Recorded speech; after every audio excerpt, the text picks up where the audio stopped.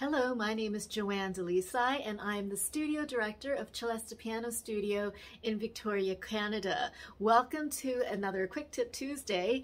Today is part 2 of how to play your technical exercises without being bored.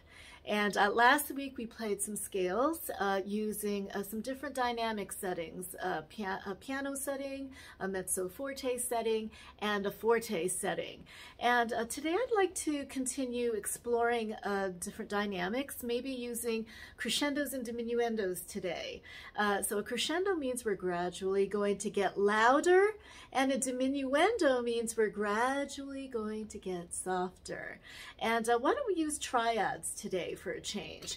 And a triad is just a 3-note chord, and I'm going to pick, I don't know, D major as my key for today.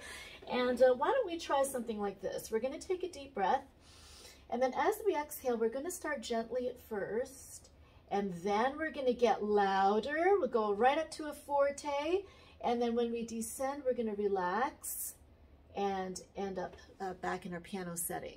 Okay, so let's try that.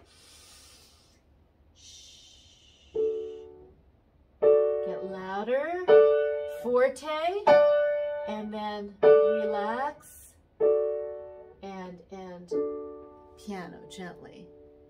As you get more advanced, you have to play your triads actually two octaves, hands together. And so let's try that. Why don't we start gently like we just did? We're going to crescendo to the top of the first octave, and then we're going to diminuendo to the second octave.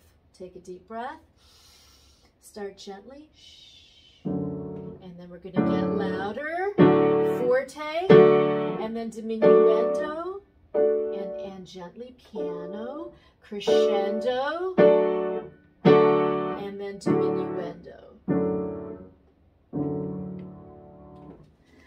So that's just one way that we can experiment with crescendos and diminuendos. You can do the opposite. We can start loud, and then diminuendo, and then crescendo again, and then diminuendo, and crescendo, back to your forte.